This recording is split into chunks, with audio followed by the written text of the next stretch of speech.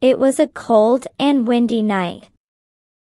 My friend and I had met after a long time, and were chatting for hours.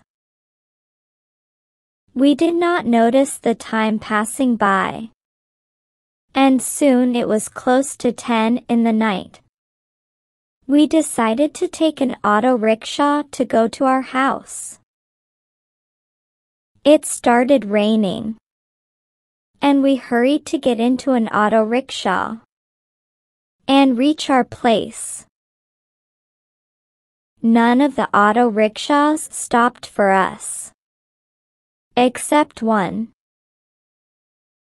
The driver asked us where we wanted to go, and we told the place, without saying anything about the fare. He said, "Please get in."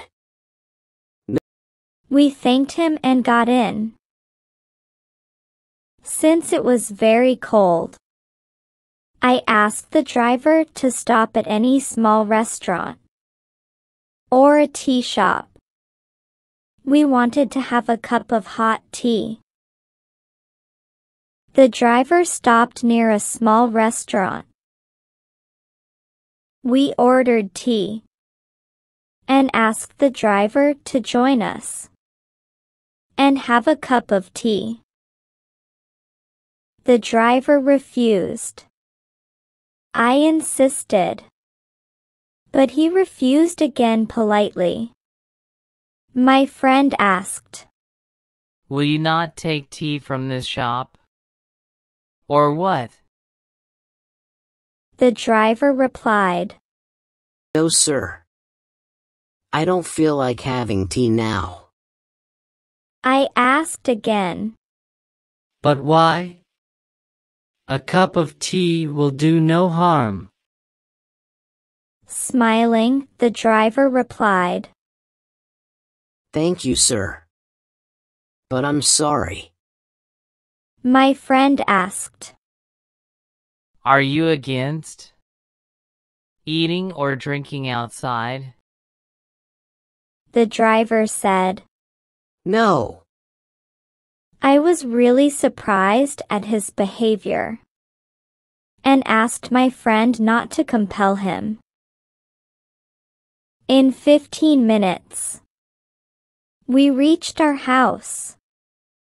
We paid the fare, and the driver thanked us. On an impulse, I stopped him, as I really wanted to ask him why he refused to drink tea with us at the restaurant. He thought for a moment and replied, "Sir, my son passed away this noon in an accident. I don't have enough money for his funeral, so I took a vow not to drink even water until I earn enough money for my son's funeral. That's why I didn't drink tea when you offered.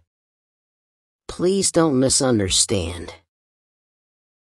We both were shattered and offered him more money for his son's funeral. He politely refused. "Thank you for your generosity, sir. In 1 or 2 hours, if I get 1 or 2 more customers, I will earn the money I need." And he left the place. We were amazed at his strength of character and integrity.